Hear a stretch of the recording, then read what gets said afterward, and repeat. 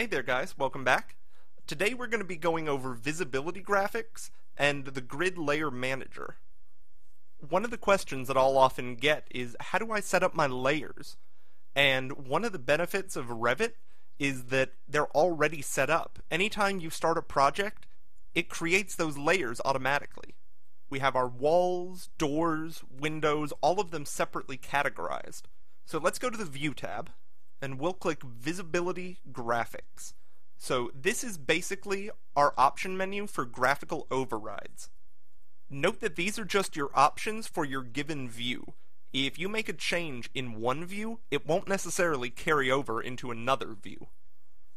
So we have our model categories, our annotation categories, our analytical model categories, our imported categories, and our filters. So under model categories, notice that our doors and windows have a particular look. If we scroll down and uncheck the Windows button, we hit Apply, and now you'll notice that our windows have kind of disappeared. If you recheck the button and hit Apply, then you can see the windows will reappear. The same thing holds true for any of these elements under model categories, but notice that these are part of a model. So that can include your doors, your windows, furniture, ductwork, any number of things. Your physical elements.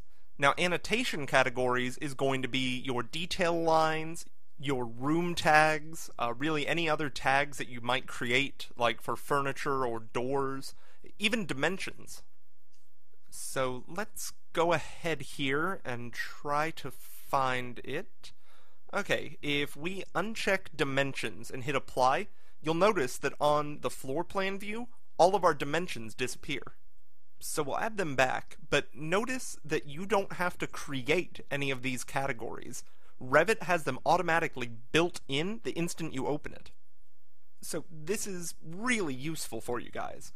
Think of those experiences in AutoCAD, where you're going and you're trying to click into some hatching, hoping that your computer doesn't freeze up because you have to get into the exact right spot.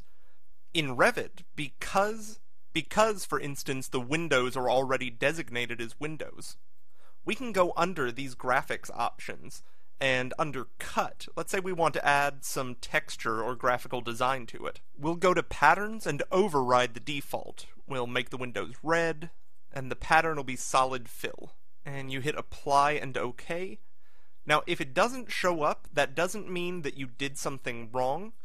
That just may mean that it's a different category. It may not be cut, it may be projection. So to give you a demonstration, let's go ahead and do the exact same thing, but under the walls category instead of windows. So we'll go into pattern and we'll make it red, and we will give it a solid fill, hit Apply, and there you go. All my walls are cut, and they are all filled in with the color we chose. Consider how simple that was compared to, say, AutoCAD, where you'd have to worry about hatching and potentially crashing. All we did was go into View and select Visibility Graphics. The keyboard shortcut for this, by the way, is VG. So it's incredibly fast and easy to make these changes. Now, one thing I want you to notice is that there is a cut and a projection surface. Now, the difference between this is, for instance, in this particular floor plan, I am actually cutting through all of my model about 4 feet off the floor. Projection, on the other hand, means that you're looking down upon it. A classic example of this is furniture. So let's go into Architecture and Component, and we'll add a desk to the living space. So we added the desk, super easy. Now, if we go back into our visibility graphics settings, we can change how that desk looks in the model. So note that when we click on furniture, we can go ahead and change the projection or surface, but we can't do anything about cut. If a box is grayed in, that means that it can't be altered. So let's go ahead and add a transparency to this object and hit Apply, and now we'll add a pattern to it. So we'll go ahead and add a gray pattern of diagonal up lines. So hit Apply and OK, and now you can see that our desk has a different appearance from the rest of the room. Note that these visibility graphics options are only for floor plan level 1. If we go ahead and click on level 2 in the project browser, none of our effects carried over. Now, it's possible if we use a different template to have those effects carry over across different levels, but that's something we're going to cover in a later course. So just remember that your visibility graphics for right now are only going to apply to a given floor level. So under these visibility graphics, whether we're dealing with projections or cut patterns or transparency, we can always go in and we can clear those patterns. Just go in and click Clear Overrides and it'll reset it to the default.